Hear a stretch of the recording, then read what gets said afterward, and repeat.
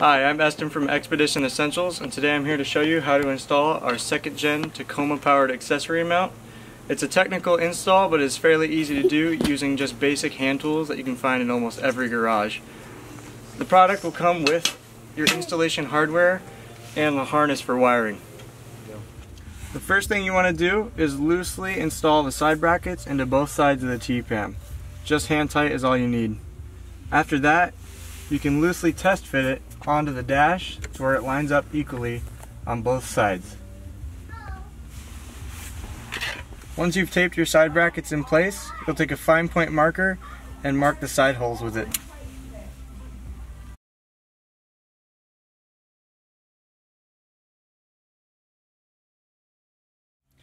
For the next step, there are some mounting holes in the rear. Your marker won't reach those holes in the back, so you're going to need a scribe to scratch into the plastic onto the dash. Kind of just feel with your fingers to find where these holes are. There are 4 holes, 2 on each side. Once you find them, you can go back and scratch into the plastic.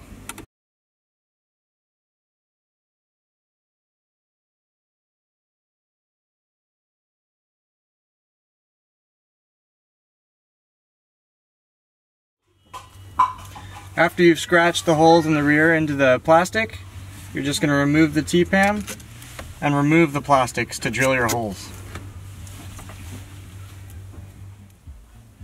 The next thing you want to do is remove this lower control panel right into your radio.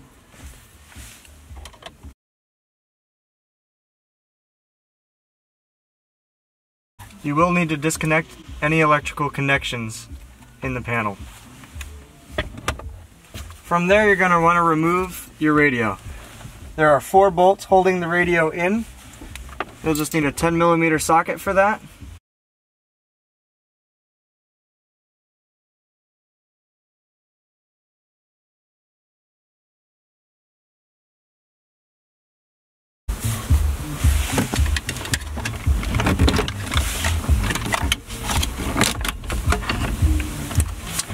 You'll also want to disconnect any electrical connections in the rear of the radio.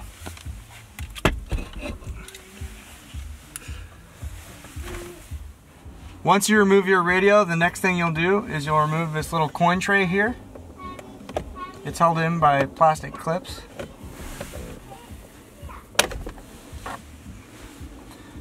And then once that is done, you'll have 2 plastic screws above the gauge cluster. You'll just want to pry those out, and when that is done, you'll want to loosen the black plastic around the gauge cluster on one side.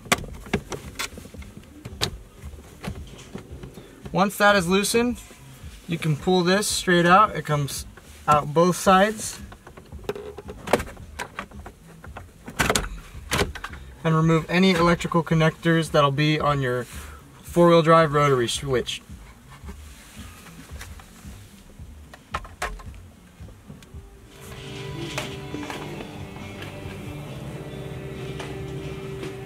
Once you have the dash plastics for the T-PAM out, you're going to take a 7/32 drill bit and drill the holes on the side out very carefully, not to break out to the other side with the vent.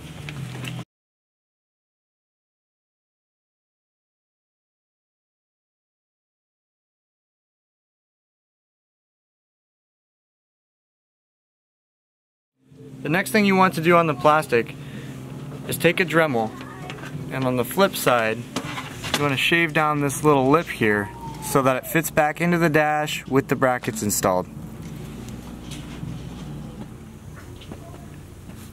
Another thing you're also going to want to do with your Dremel is shave down this inside lip on the dash plastic you pulled out around the gauge cluster, expanding from here to here on the dash.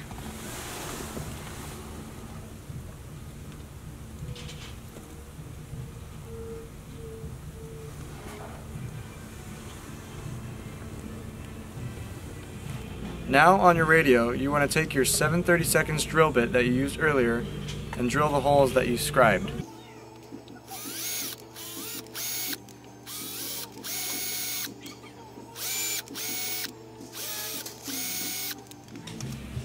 Once your holes are drilled into the top of the radio, you're ready to start installing your T-PAM.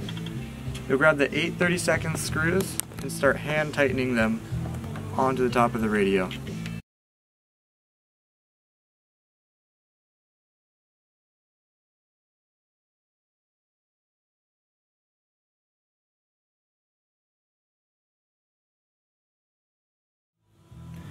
Once you've got those all in hand tight, you're going to take an offset screwdriver, an 11/32 wrench, and tighten each one of them up.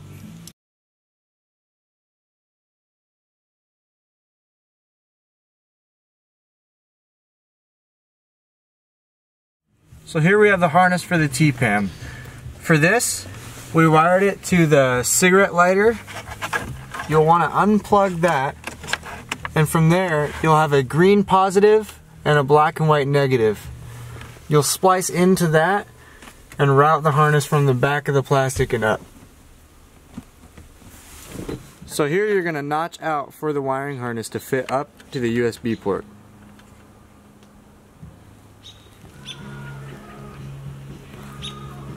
So once you've got the T-PAM installed on the radio, you've got the harness installed and you've made that notch and you're all done with that radio, you'll install the side brackets into this vent plastic that you have. So here I have the passenger side. It'll look like that when it's mounted, and you'll be taking the same 8/32 screw with a bolt and a washer on the back.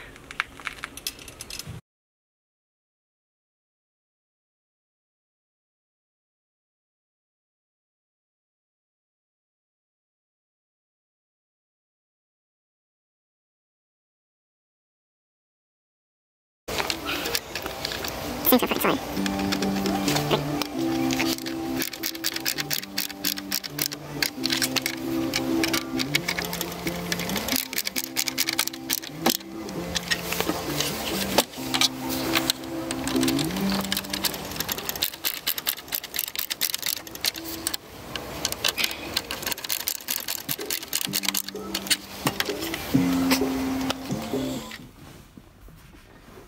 Alright, so on to the next step. We're going to go ahead and reinstall our vent plastic. Here you can see, you want to pay attention to where we dremeled this out right here to make clearance for this edge, and we did the same thing right here on this inboard edge. And that just allows you to slip it in there underneath this bracket here, because it's really tight for the side bracket clearance. Make sure you hook up your electrical connector for your four-wheel drive control as well. Other than that, it pretty much just slips in place and snaps back in just like it would normally.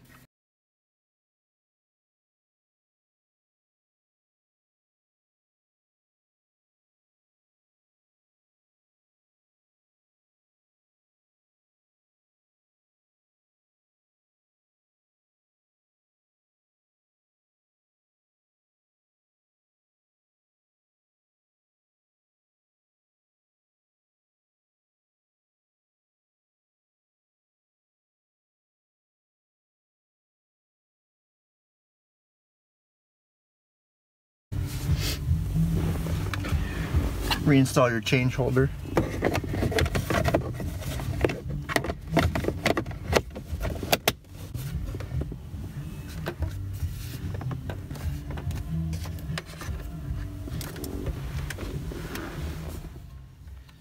Now that we have the vent plastic installed, now we can go ahead and install your assembled radio mount with the 2 T-PAM already previously installed on it. And making sure while you're doing this that you're hooking up all your wires at the same time and plugging in your harness for your USB outlet.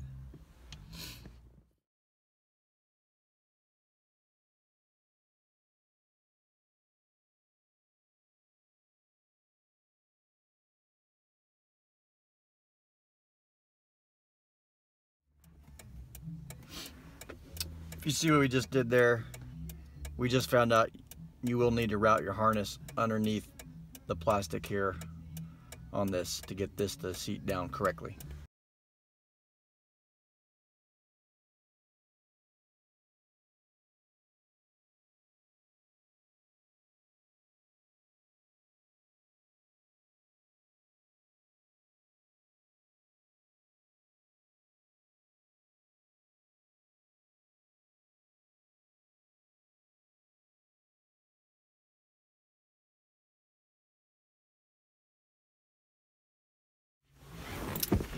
And at this time we'll go ahead and install our two 10-32 bolts for the upper two mounts. Excuse me, screws.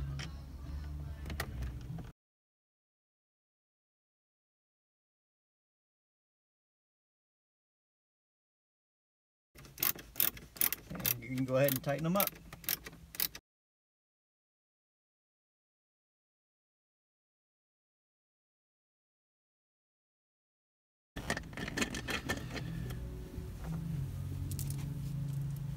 And reinstall your four 10mm radio mount bolts.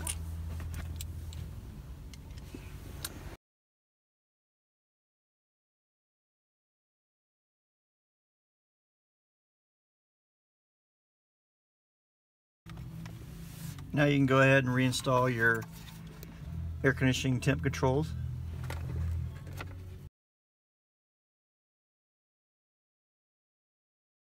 And snap it back in place.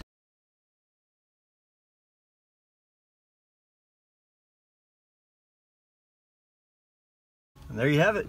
The second gen powered accessory mount. Second gen Tacoma powered accessory mount. So not an overly difficult install. Like it's the first time it took us about an hour and a half, but that was the first time ever installing one.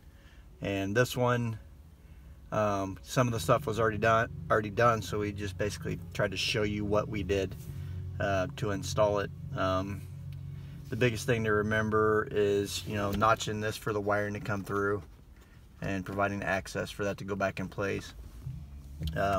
Clearancing the inside of this edge here for this gauge cluster surround and the lip on the side of this plastic vent.